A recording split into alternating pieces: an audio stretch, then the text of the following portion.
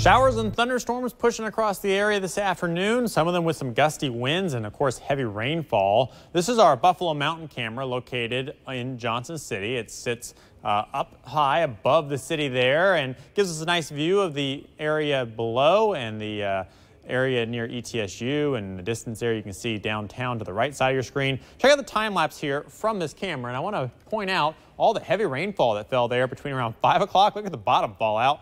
And then the storm clouds that developed there between 5 and 6. So very stormy weather this afternoon in Johnson City and also really all across the area. So showers and storms pushed through earlier. Now, right now, as we look towards the skies of Johnson City, what you're going to notice is a lot of dark skies in the distance. That's because the showers and storms have now pushed off towards the east and are kind of lingering over the mountains of North Carolina and Tennessee. Here's the latest radar, and you'll notice the cluster of storms here still across portions of Watauga County, Ashe County. In fact, just a minute ago, we got a new warning. That's a flash flood warning for Watauga County. And that's going to go until around 9:15 tonight because of the heavy rain that they've seen and the impacts of all that heavy rain over the past hour or so, kind of running off Boone area, Boone Mall, known for some of the flooding that can occur there. Overnight, temperatures dropping down the low 70s. I think our storm chances diminished through the overnight. Can't rule out a stray shower, especially early on through the evening, but most of the area expected to stay dry. As we go into tomorrow afternoon, though, more showers and thunderstorms developing, and some of them, just like today,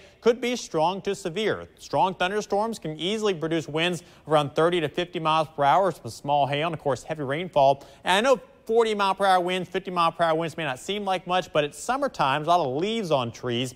And think of that kind of like a sailboat, and the big sail, the leaves act as the fabric, and it catches it and easily topples those trees. Of course, when the winds get stronger and the severe storms and the hail gets bigger as well, more problems occur. So tomorrow afternoon, I wouldn't be shocked to see 1 or 2 storms once again pop up with some gusty winds, maybe even a little bit of small hail, and of course heavy rainfall. We'll monitor that for the afternoon time frame. Starting off dry tomorrow morning, but notice by around lunchtime, a few showers developing. Our better storm chances coming between around 2 and 7 o'clock tomorrow evening.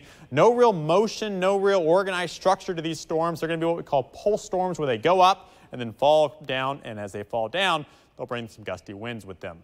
Temperatures tonight dropping down to around 70 degrees, partly cloudy skies. Temperatures tomorrow heading up once again into the low 90s, 91 to 93 across much of the region. Another hot and humid day, and it's not just going to be the heat, but the humidity that you will feel. I was outside doing a little yard work today, and really after about 10 minutes, you were sweating pretty good. Feels like temperatures, that's going to be the big story as we go into tomorrow afternoon. Notice how they climbed around 95 and 97, and a few areas could even hit 100 for feels like temperatures as we go into the middle to late part of the afternoon. We have so far seen 6 days of temperatures above 90. Last year, in September, we saw 9 days of temperatures above 90. And look at the extended forecast, we could tie that record there going up to Wednesday at 91, or at least break last year's trend. Not so much a record, but at least break last year's stretch there. At 89 on Thursday, hey, we could even get a degree or two hotter and add another day there. But overall, very mild week, above average, chances for some showers and storms. Make sure you download our Storm Track 5 mobile app so you can track the storms as they're moving into your area.